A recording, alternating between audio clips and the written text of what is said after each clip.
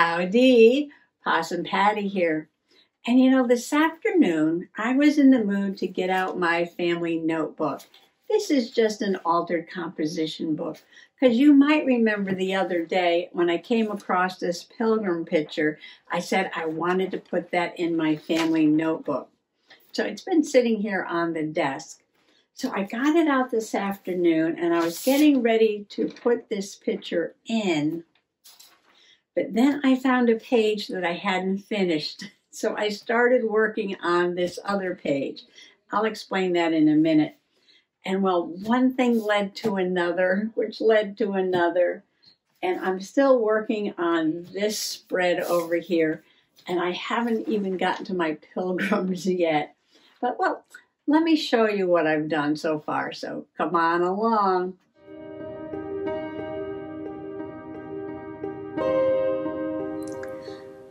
I bought this composition book on Amazon because I love the cover. Isn't it gorgeous? And this is by Latte Notebooks. Now I might cover up this little tag right here, say something about family notebook. And Cornell is just a style of the original composition book. It has spaces for like footnotes and side notes, but it doesn't matter how it's ruled because the pages are going to get covered up anyway. But I did like the cover.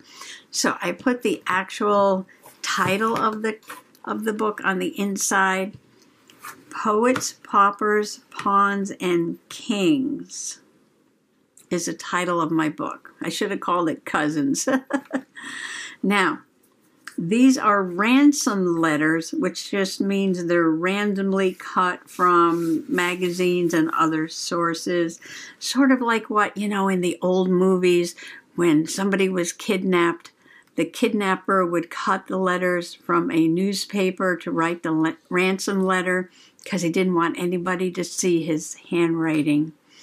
And I have a collection of these, and it's just fun to put them together like this. On this side, I cut this out of a book. There's a crowd of people here, old-fashioned folk, looking at the title of the book. And I have a few names here in the tree from my family tree. On the next page, I have the picture of a cover of a book that I found online. I don't own the physical book, but you can read it online. And this is the Cantrell genealogy book by Susan Cantrell Christie. Now, this was written a while ago, and some modern-day genealogists have found a few things wrong with her research, but I still refer to it. I think most of it is pretty good. And then I started making these connections, and this is about Aaron Simon and Peter Cantrell, and how during the Revolutionary War, they actually were scouts for General Francis Marion. And you might remember him from Walt Disney's movie, The Swamp Fox. Yeah, The Swamp Fox. So it is believed that they served with Marion during the Revolutionary War. So I went ahead. So these were I think they were my uncles. Yeah, because here it says I'm their 5th great-grandniece. So obviously they're my uncles. So then I looked up Francis Marion, and I put his story here about the Revolutionary War. And I found this picture, and it says, and this is from that book there, it says the Cantrells would be a part of the ragtag lot behind General Marion. So here's Marion down here. And I looked him up, and I found that he's connected to me. Now, I use a free genealogy site called WikiTree, and it is free to use. And not only can you find people who are related to you, but you can find people who are connected to you through marriages. So Francis Marion is connected to me through marriage. So every time you see like the yellow go to green and the green go to yellow, that's a marriage. So there's no direct descendant here. It is just from Francis Marion's family to this family to this family to my family. So my family married into a family that his family married into. So we're connected.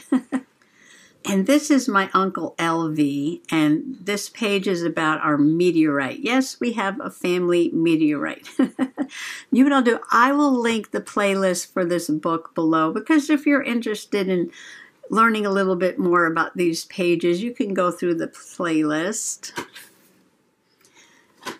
And this is a history of Greene County, Arkansas that my great aunt Merle wrote. And this is just a copy of the cover of the book. And then inside, I have the story of the meteorite, because it's in this book. But I also use some other references, newspaper articles, and things like that, on how our family came into possession of this meteorite and how they lost it, and how most of it is now in the Smithsonian Museum of Natural History. And then it was spring, and I saw a house that was surrounded by daffodils, and I remembered the poem, I Wandered Lonely as a Cloud, about the daffodils. And that was written by William Wordsworth. So I looked him up on Wikitree, and we are 10th cousins, 7 times removed. Now, removed just means generations back. So he is 7 generations before me. But we do share a great-great-grandmother, and this would be my 16th great-grandmother and his 9th great-grandmother. So I put a little genealogy chart there. I put the field of daffodils that I found, and I made this giant journaling card. And don't ask me why I made it so tall. I put a little cloud up there, a lovely old picture, and I put the poem. And then when I put it in the pocket that I made from daffodils, it just sticks right up out of the top of the book. But I guess it's appropriate because it is a cloud, so it should be floating up there, I imagine. And here's a picture of William Wordsworth. Well, let me take this card out. It's going to make it easier to turn the pages. Well, this brings us to a few of the games that I'm playing with my genealogy. And the first one has to do with Kevin Bacon. Now, you may remember that Kevin Bacon was on a show called Finding Your Roots. And he discovered that his wife, Kira Sedgwick, was his 9th cousin, 1 time removed. You might also remember that in Hollywood, the actors were playing a game called 6 Degrees of Separation from Kevin Bacon. And they were all trying to connect themselves through the film industry to Kevin Bacon through 6 degrees or less. And, you know, maybe they worked with an actor who worked with an actor on another film who worked with Kevin Bacon. So they were all making connections from their work in Hollywood to Kevin Bacon. It was really funny for a while, yeah. And this came from the idea that everyone in the world is connected to each other through acquaintances 6 degrees or less. So you might know somebody who knows somebody who knows somebody who knows somebody, and by the time you get to 6 degrees, the whole world is connected. That's hard to believe, but, you know, I guess somebody researched that, right? Anyway, so the 6 degrees of Kevin Bacon came from the 6 degrees of separation that any 2 people on Earth are related through 6 or fewer acquaintances. Oh, so then I said, well, let me go to Wikitree and see if I'm related to Kevin Bacon. And lo and behold, Kevin Bacon and I are 9th cousins, once removed. I think that's really funny because that's the same exact separation that his wife is to him. So I put this in there as a reminder that I am connecting myself to everyone. On this other game, I was playing with Mr. Possum. So we'd be sitting in the living room watching a movie. He loves to watch like history and documentaries. And a character would pop up on the screen. And I would say, oh, I'm related to them. And then I would go to WikiTree and find some kind of connection to that character, whether real or maybe the actor, right? And so we were watching Rob Roy, and I looked it up. And I am related to Rob Roy. He is my 9th cousin, 12 times removed. Removed means back in generations. So Eleanor is his 8th great-grandmother, and she is my 20th great-grandmother. So I put the poster from the movie Rob Roy and my genealogy sheet is going in there like a little pocket. Well, so I started researching Rob Roy, and I came across this poem about Rob Roy's grave. And I said, oh, wow, look at that. And come to find out, the poem was written by William Wordsworth, who is my cousin, 10 times, 7 times removed. So my cousin William wrote a poem about my cousin Rob Roy. A famous man is Robin Hood, the English ballad singer's joy, and Scotland has a thief as good, an outlaw of as daring mood. She has her brave Rob Roy. Then clear the weeds from off his grave, and let us chant a passing stave in honor of that hero brave. Heaven gave Rob Roy a dauntless heart, and wondrous length and strength of arm. Nor craved he more to quell his foes or keep his friends from harm.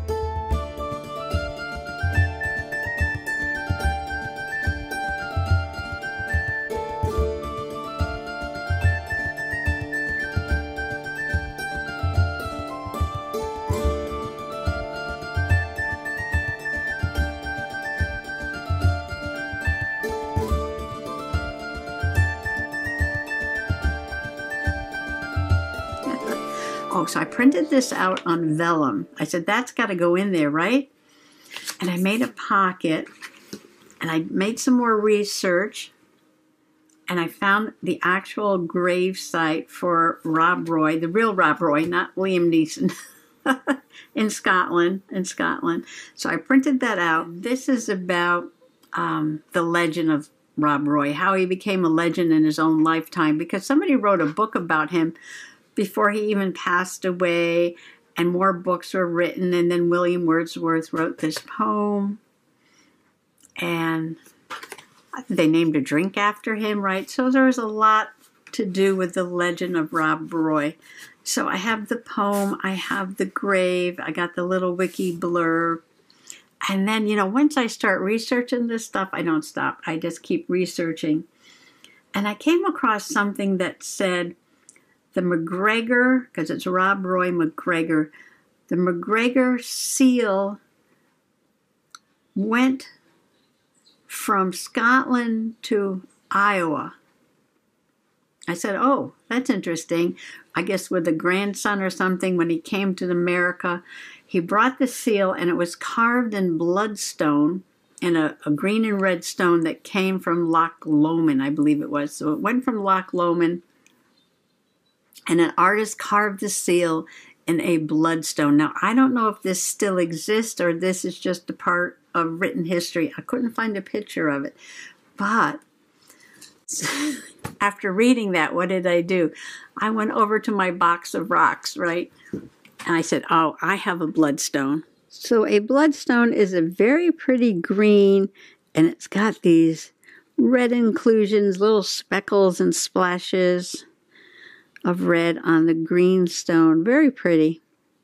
So now I'm thinking, oh, now I should put this in my rock journal, a picture of this and a story about Rob Roy's seal and how it was carved on the bloodstone. So this is what I'm talking about. So I go from one thing to another, and now I want to find a connection to Liam Neeson. I think we're related by marriage, and I want to do the bloodstone because that's what they carved the seal in. And I was like, okay, well, stop with that and move on. And right now we're watching a TV series called Reign, R-E-I-G-N, about Mary Queen of Scots. So, of course, I tell Mr. Possum, I'm related to Mary Queen of Scots, of course, right? So, Mary Queen of Scots and I are 7th cousins, 14 times removed. So, Eleanor is her 6th great-grandmother, and she is my 20th great-grandmother. So I printed this out, and I think I want to do the same thing like I did with Rob Roy and put the poster from the TV series here and just put the genealogy in the pocket. And then if I discover anything else about our relationship or any other ways I can make connections, I'll put that on another page. Oh, I found this scrapbook paper in my bin. This came from the flea market. And it was just a really pretty family tree scrapbook paper. And I stuck it in here because I have something I want to put in here that's also Scottish. But I didn't get that far. Okay. Going back. All right, I'm going to leave these 2 pages blank. And I'm going to come over here. We got to put Mary Queen of Scots here. But I got to print out a picture. Back to the Pilgrim. I just want to put this in here, so I'm going to glue that down inside here. Why the Pilgrims in my genealogy book. I am not a direct descendant that I know about so far anyway, but I am cousins with someone who came over on the Mayflower. And this book was written about Richard Moore. And Richard Moore Sr. and I are 8th cousins, 10 times removed. When he was a little boy, he came over to the Americas on the Mayflower. Now, the name of the book is Mayflower Bastard, not because he was a bad guy. No, this is the biblical sense, in that he was born out of wedlock. Well, his mother was married, but unfortunately not to his father. So I want to do the same thing on this page. I might put a little bit of a background on here and make a pocket and put our genealogy in there. So Richard Moore Sr.'s 7th great-grandfather was Thomas, and my 17th great-grandfather was Thomas de Gresley, about 1367. Now, I do Ancestry, but you have to pay for Ancestry, and they don't play the games. And what I like about WikiTree is that they make all these connections. They do a lot of the work for you because there's people on there who are really good at genealogy, and they are always working on the family trees. Now, you may remember, if you've been a Possum Pete for a little while, that in October Mr. Possum and I went up to Salem, Massachusetts. And that's where I got my pink possum dress. So if you haven't seen that adventure, I can link that one below. And we went to Salem, Massachusetts because that is where Richard Moore is buried, in the old cemetery. They call it the Old Burying Ground, right there in Salem, Massachusetts. So we had been to Salem a couple of years ago, but we hadn't gotten into the cemetery. You actually have to make a reservation to get into the cemetery. And we hadn't done it. But this time, my sole reason for going up there was to get into the cemetery. And finding a pink possum dress was just happenstance. So we got into the cemetery. And we took a nice walk around looking at the graves. A lot of old graves there. Some big old trees, too. Of course, Flat Stanley was with us. And did Flat Stanley get into trouble? Yes, he did. As always. He's very mischievous, that Flat Stanley. So we walked all around through the cemetery, looking at the headstones and the names. And we finally came to the spot where Richard Moore was buried. And they have like a special protective stone around the original gravestone, maybe because it's so old and it was falling apart. And he's an historical figure, and they wanted to preserve that. So I paid my respects to Cousin Richard there, took some pictures of his gravestone, and then we went out of the graveyard and around to a different section, and that is where there is a memorial to the witches that were hung in Salem, you know, after the witch trials. Now they have a place where you walk through and there's a memorial stone for each one of the witches that were hung after the Salem witch trials. Their graves are not there because I don't believe they buried witches on hallowed ground. But they have a memorial stone, and people leave flowers and notes and stones and coins. People who are related especially will leave little notes. Yeah, so I took a picture of each stone because I was like, well, now I have to look up all those people and see if I am related to any of them. I'm going to glue a piece of scrapbook paper for the background on this page and make the pocket from the cover of the book. Now back here, I did sew the vellum to the background paper and then put the background paper in. But I'm doing it a little bit differently on this page. So I'm going to put some glue stick in the middle and a little bit of tacky glue around the edge because it is cardstock. Now nothing in this notebook is going to be in any kind of an order whatsoever. It is just going to be a collection of stories as I find them and make connections to other things and other people. And this is just for fun. I think I'm going to make a pocket on this page and cover up some of this stuff on the bottom here.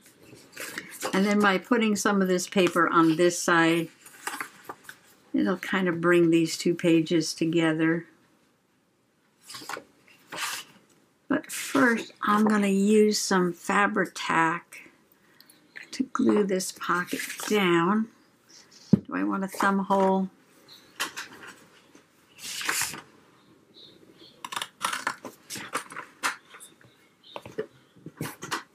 Pockets and flips and things like that, I like to use the Fabri-Tac.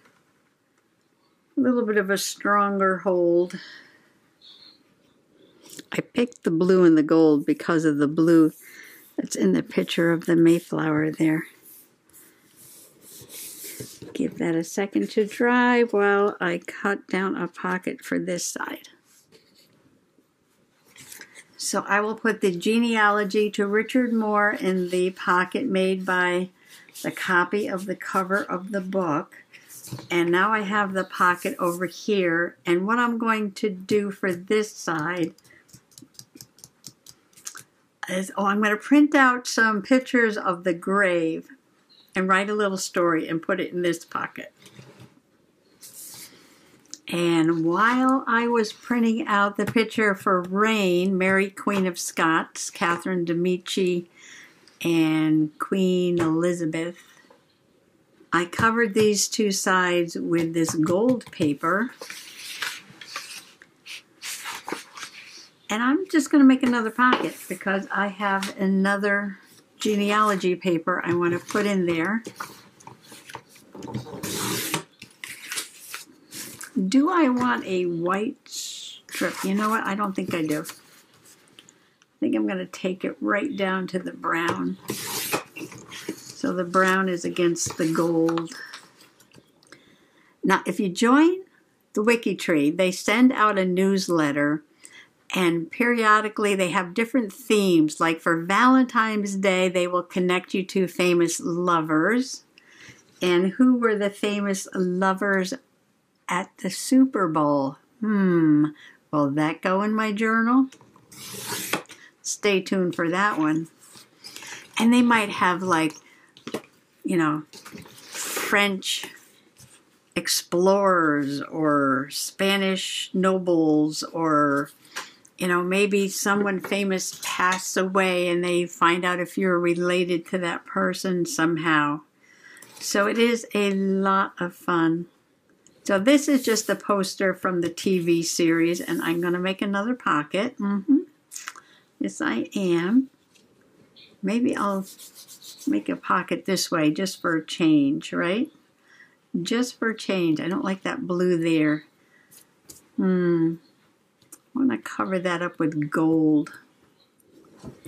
Ah, yes, that looks better. And the genealogy will go into the pocket. Now, this is the TV show, so I left this page to put something about the real Mary, Queen of Scots on this side. I am loving all this gold for Mary, Queen of Scots. And I will put something about the real Mary, Queen of Scots on this page. And I've got my Rob Roy and the connection to my other cousin, William Wordsworth. But you know what? I think I want to put the portrait of the real Rob Roy in the journal. So I might go back and do it on that page. And then I have my Richard Moore. And this side's done, and I'm going to make a journaling card for that side. And then for this big tree, I want to put some information about my mother's Scottish clan, the Maccabees. That's going to go over here for Flowers of the Forest. That'll be in the next video I do for this notebook. Well, that was a bit of a play, and I got a few things started, and I'm really happy about that. So if you're working on any family stories or genealogies or notebooks, something like that, and you'd like to share your story, just go ahead and put it in the comments below. I'd love to read it. And I want to thank everyone for coming along today, and happy junk journaling. Bye-bye.